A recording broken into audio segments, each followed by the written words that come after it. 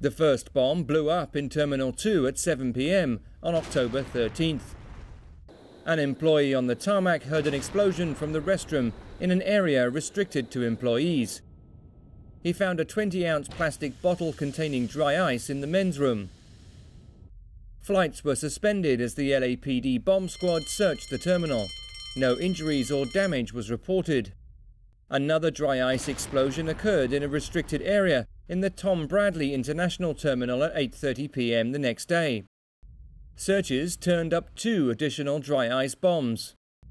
It is likely that water and dry ice were sealed within the plastic bottles. Melting dry ice releases gas, and an explosion occurs as pressure builds up within the bottle.